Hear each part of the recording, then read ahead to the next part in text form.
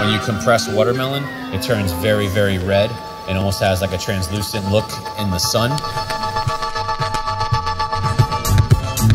Yeah, we were a small little 36-seat eatery that thought we were gonna be a high-end sandwich shop and decided to open up a real full-fledged restaurant with some Mickey Mouse equipment. And it worked. This is essentially showcasing summer fruits and vegetables in Tampa, in Florida. We just have some Belgian endive. We got our fried okra. It's one of the few things that grows well in the heat. A watermelon vinaigrette. Sunflower butter applied into the bowl in the very bottom. Place our endive and our okra.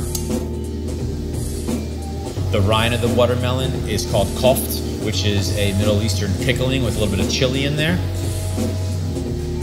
The compressed watermelon, super refreshing ice cold watermelon pop.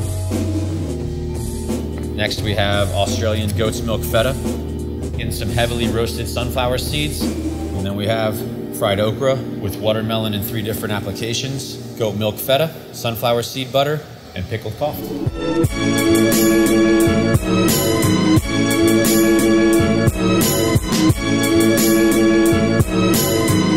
Cooking has taught me a vast majority of everything in my life. It's taught me how to believe in people, empower people, give people opportunity. It's everything, man. It's the complete yin and yang of my life. Oh yeah. And Ty hired my wife because he thought she was hot, and then I got to marry her. Yeah.